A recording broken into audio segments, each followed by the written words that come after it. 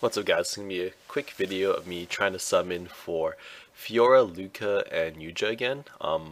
My goal is basically usually to get, is to get at least an anima and a breaker of each type.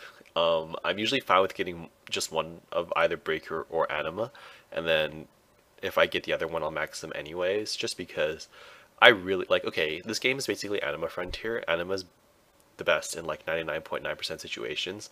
Another thing is having the unit is better than not having the unit. So even if you summon an Oracle one, it's totally cool. You should max it anyways.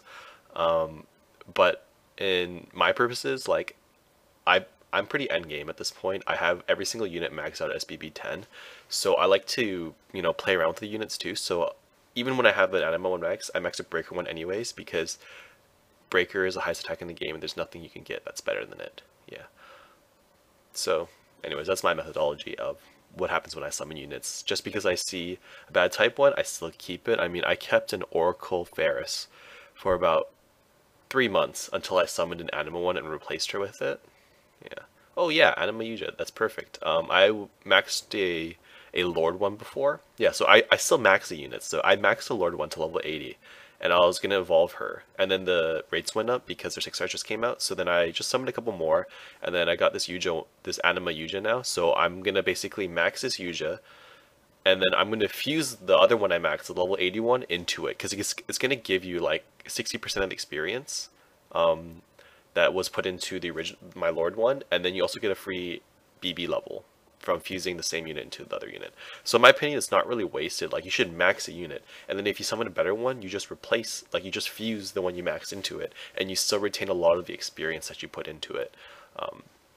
In my opinion, that's the best way to go about it. If you're a new player and you're struggling to max all your units, then if you summon one that's a better type, maybe don't max it right away. If you have other units you need to prioritize on maxing, and just favorite it and then put it in your backlog.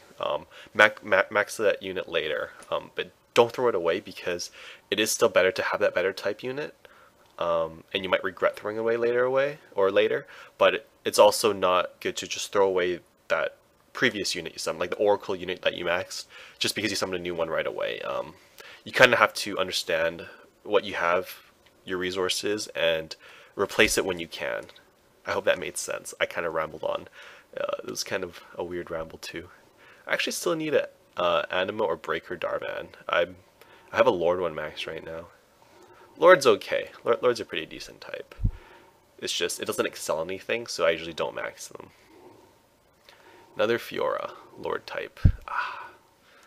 I think that's gonna be it. I'm not gonna bother summoning these guys anymore. Yeah, I'll see you guys next time. Bye.